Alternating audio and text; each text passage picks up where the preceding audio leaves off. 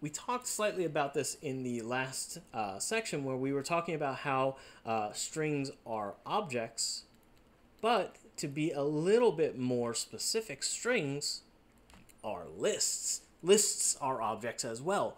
But the entire point of that is that means that every single character inside of a string has an associated index to it.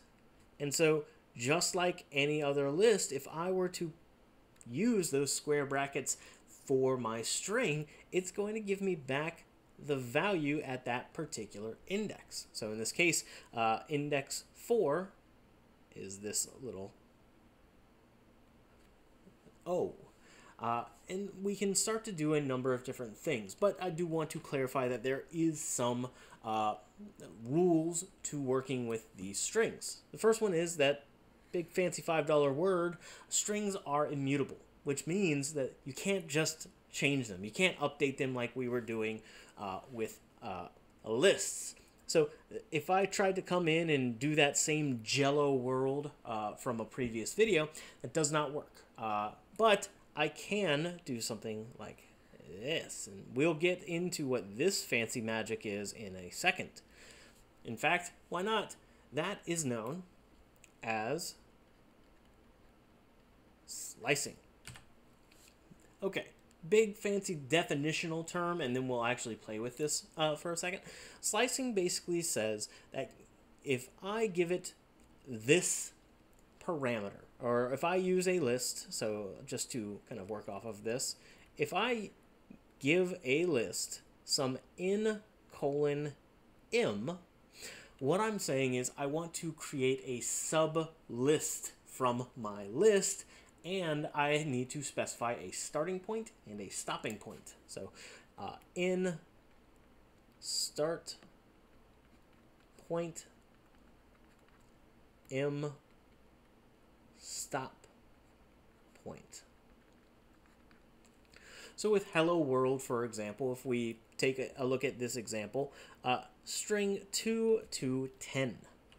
If we jump back over here, that says to start at 2 and go all the way to 10, not including 10. So I'm going to stop it right here. This technically should start here. And what we should get is exactly that. The element starting at the 2 index, going all the way through until we get to the element at the 9 index, and we get a sub list. So you can see we can start to do a number of different aspects. And what does this one do? Explore what that one does if you don't give it a starting point or an ending point. See what happens. But let's just explore sort of this for a second. I've obviously been traversing through the days of the week, but this is a list, which means I can do list slicing with this list. So, same kind of thing can go on here. If I said days, 2 to, there aren't 10, so I'll shorthand it to 5. Days 2 to 5. Again, this is saying I want to create a sublist of the elements starting at the 2 index. Conveniently, I have that here.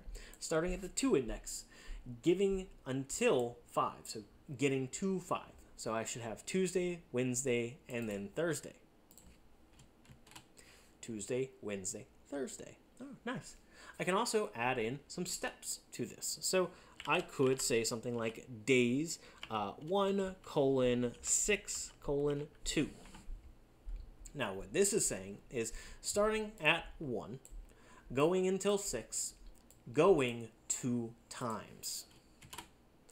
And so, or not going 2 times, but starting at 1, going to 6, so going to the last one, but going 2 steps each time. So skip over Tuesday, give me Wednesday, give me Wednesday. Skip over Thursday, give me Friday. So it'll do just that.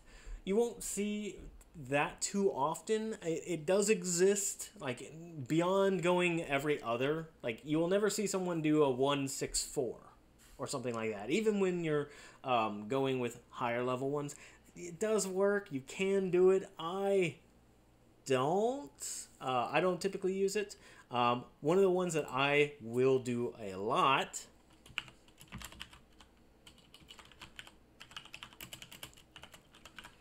that is almost so well known that I would never ask it as a question on an assignment, but it's almost always needed. Black Magic. Welcome to Black Magic or list comprehension with Python.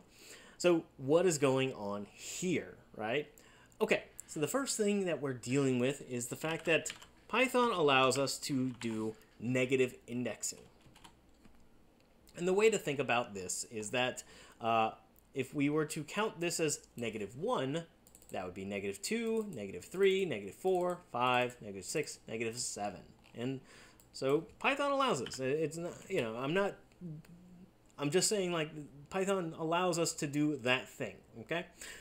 But what that allows for is then using sort of these list comprehensions. Remember, I said that the first colon represents the starting point. The second colon represents the ending point. And then the last point, or in this version, is saying how to step through the list. So skip every other element. Well, in this case, remember, that is just going to tell me, give me the entire list from start to stop. Since they're blank, it's just going to go from the starting point to the ending point. If I came in and then said something like -1, well, in this case, it's saying, give me everything from the starting point to the -1 index. And again, we're dealing with the fact that Python allows -1 indexing. Saturday is the -1 index, so give me everything up to the -1.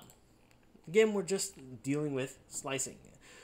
Again, this is the extent you'll see of ever someone going elaborate with like a 2: list comprehension traversal thing, just because it's so well known.